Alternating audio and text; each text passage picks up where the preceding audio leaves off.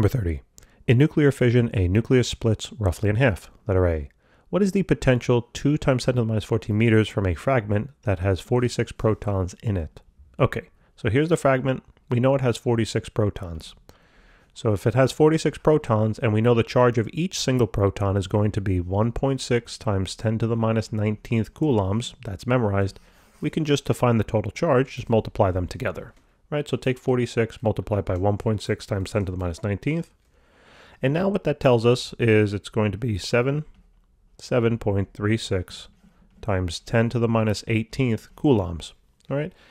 What that tells us now is it tells us the charge value of this particular point charge.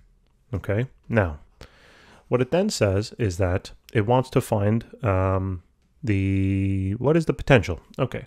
So it wants to find the potential at some distance relative to this point charge. Okay. So it wants to find the potential here. What's the distance? Well, it told us, right? The distance here, which is known as r, check out number 25. I went through this a little more in detail. The distance is going to be 2 times 10 to the minus 14 meters. And we know that the formula of the voltage due to a point charge is equal to the electrostatic constant K multiplied by the charge that's producing the voltage, meaning this, divided then by the distance between where the voltage is being measured and the charge. So I got everything I need. So 9 times 10 to the 9. And that's true not only in this problem, but in life. Aren't we truly blessed to have what we have? So aren't you truly blessed to be in physics, right? So times Q, which is 7.36 times 10 to the minus 18th, divided then by the distance. So 2 times 10 to the minus 14th. And I really do hope that you're having a great semester. I know physics can be a little rough and whatnot, but hopefully these videos are making your life a little easier. So 7.36 times 10 to the minus 18th. And hopefully as I'm chatting, I'm not making a mistake in the calculator. But, you know, we're all human. So 3.31 times 10 to the, what do we got? 6. And that's going to be in terms of then volts. All right. So that's the voltage. Okay. So letter B. What is the potential energy in mega electron volts of a similarly charged fragment? Okay, at this distance.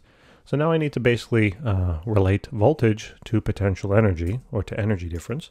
And we know that via the formula over here on the right-hand side, right? It's that the potential difference V is basically going to equal the difference in potential energy divided by then that charge itself.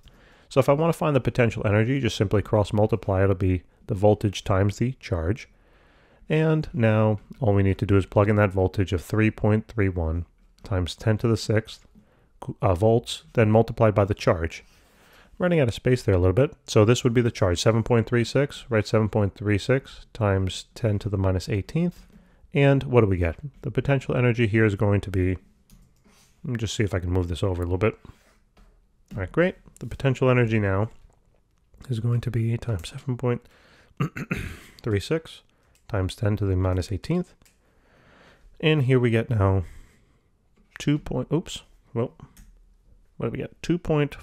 I guess 2.44 roughly times 10 to the minus 11th.